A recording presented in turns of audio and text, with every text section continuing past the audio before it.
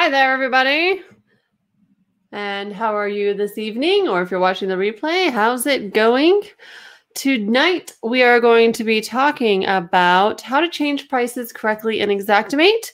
And I'll be showing you a few different things you'll need to know in order to make sure that you aren't losing out on sales tax. So this can happen with bid items, or if you're changing line item pricing, both of those issues can be a problem for you if you don't know how to change the prices correctly. So let's get started here in just a few moments. I'm going to go ahead and make sure I've got the right keyword for you guys to text in. I've actually made a PDF for those that want to have a step-by-step what the heck do I do again after I do this, so that you can remember what to do in the future. But let me make sure I've got the right, yes. Okay, so tonight, if you want to participate in the giveaway, we're going to be sending you the PDF on how to correctly change prices in Xactimate. And you'll want to go ahead and, let's see here, text price to that number, and we will get you set up with the PDF. If you want to go ahead and do that, that's great. Otherwise, I'm going to go ahead and demonstrate how you're going to be changing prices correctly so you don't leave sales tax behind. Again, if you just joined me, this is for bid items, and if you're going to change material pricing, both of those are going to be a problem if you don't know how and where and why you should change prices in certain places in Xactimate. So I'm going to go ahead and share my screen here once I get logged in.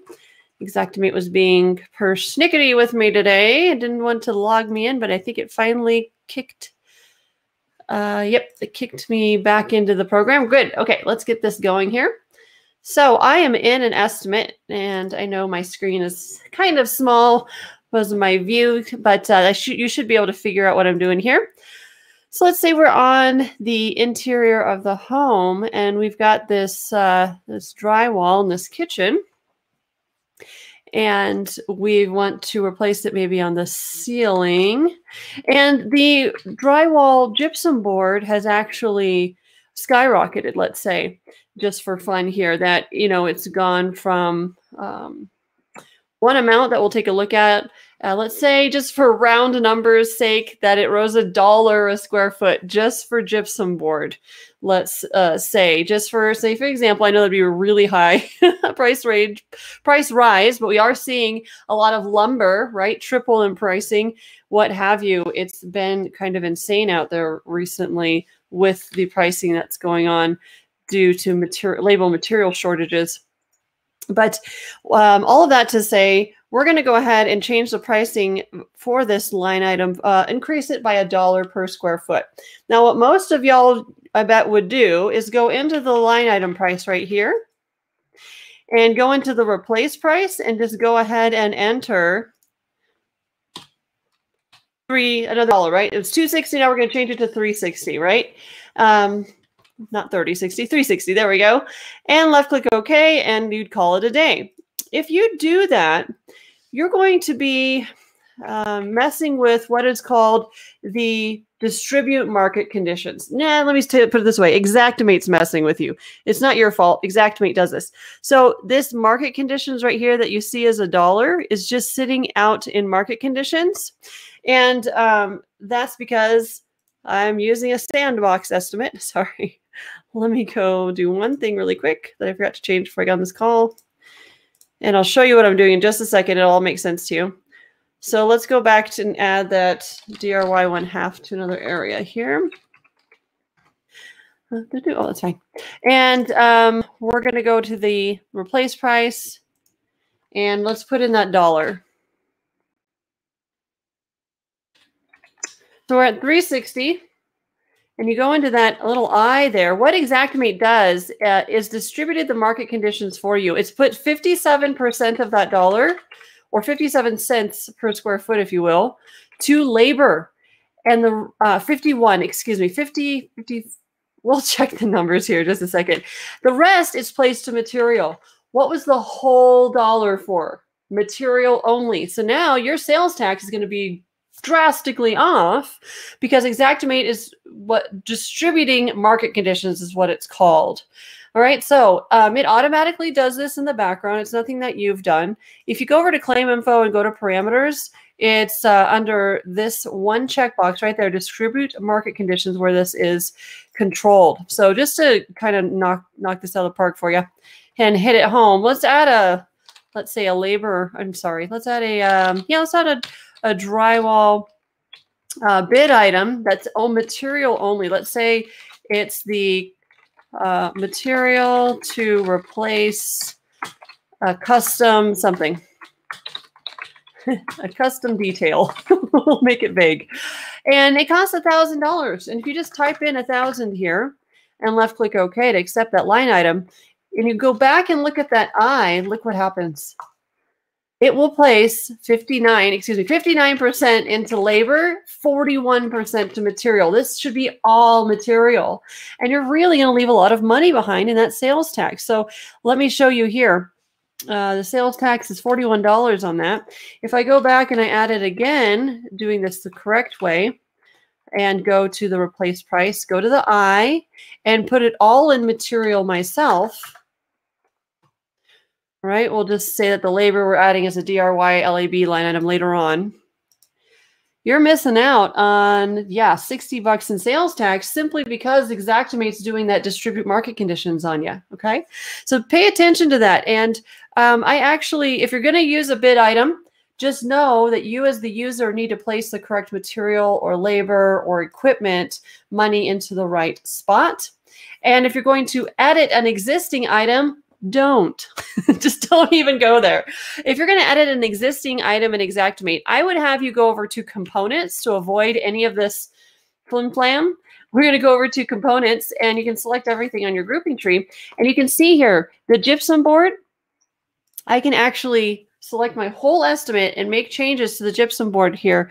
It went from, let's say, 50 cents on this line item. We could go ahead and change that to $1.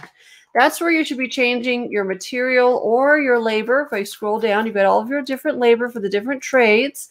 That's where I advocate you change all of this and don't just blanket change that line item, or else it's going to go ahead and do the 59 to 41% split for you, which you probably don't want. Most jobs aren't split directly down the middle, you know, that percentage, 59 for labor and 41 for material. It's just not going to help you.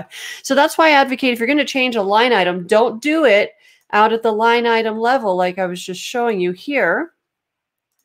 That's going to distribute those market conditions.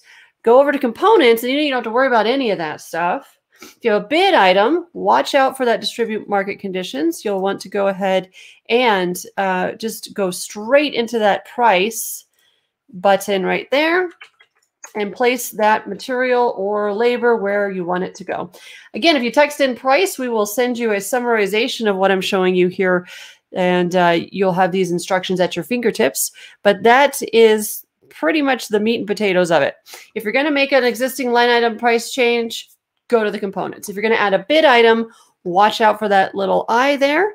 If you don't want to distribute market conditions in the future, there is that checkbox over under claim info and parameters is where I'm at.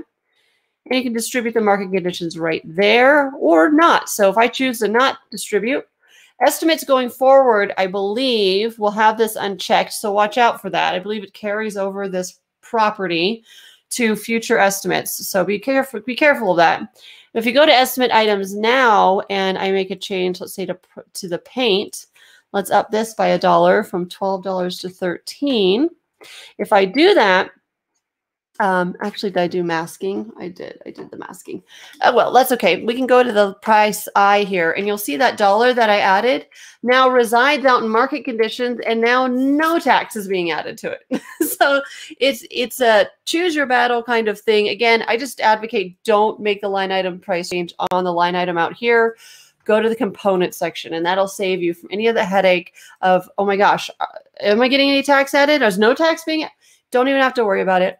And then in the event that you do have to add the bid item, if you don't have the market conditions distributed, then it will look like this. Let me just show you. If you add the $1,000 here to that bid item, then it's just going to sit in market conditions right here, and you're going to need to distribute that. So that's that's the difference between that if you have it checked or unchecked, what it's going to look like for you there. So know that's what that checkbox will. It actually is quite a expensive checkbox. If you don't know what you're doing, it can cost you some money. So I would just leave it checked. At least it will pick up, if you do that in the future and forget, at least 59% will be attributed to labor and 41% to material, and you'll be covered that way. But that's it. That's how you change prices. Use the components. Don't change the line item. And then, of course, know what you're doing when you add the bid item as well. And be sure to text price to that number down below. And we will send you over a summary of what I talked about, just a step-by-step, play-by-play, how to do that in Xactimate. And that's pretty much it. I mean, changing prices is something you need to know, but also doesn't take that much time to talk about. So that's all I got for this evening. Next week, I will be here talking about how to get rich in starter pay using a tool that we'll be giving away next Tuesday. So I'll be here at Tuesday, 6 p.m. Thanks, everyone, for watching who showed up live, and those on the replay, good to see you. And we'll see you next week talking about how to get rich in starter pay. Have a great week, and we'll see you next week.